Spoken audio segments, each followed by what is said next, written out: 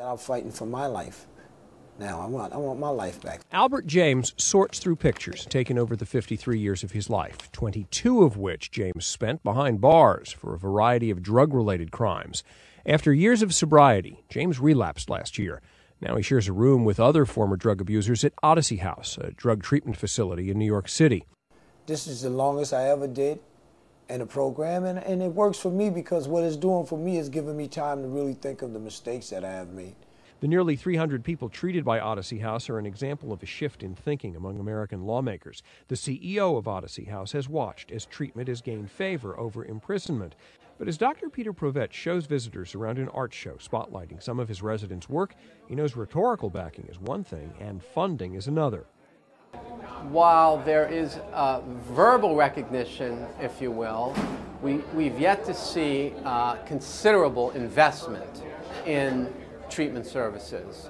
Susan Plaza sees this reality daily as the director of treatment at Odyssey House. Plaza helped get Albert James back into treatment.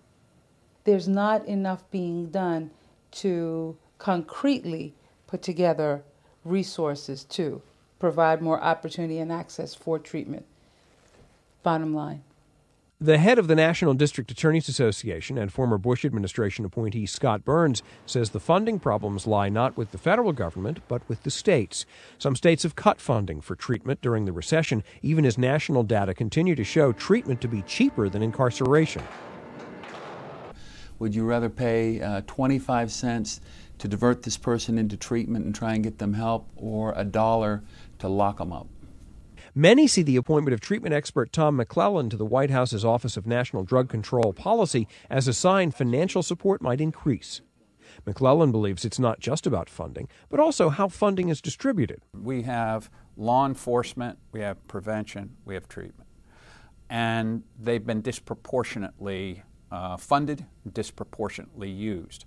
If we rebalance them, I think the American public is going to get a much smarter, much more efficient kind of care. What you do is what you do. Albert James has benefited from living in New York, one of the few states that recently has increased funding for treatment.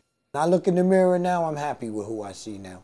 He now talks a lot about the future, a future he believes started with his treatment. Warren Levinson, The Associated Press.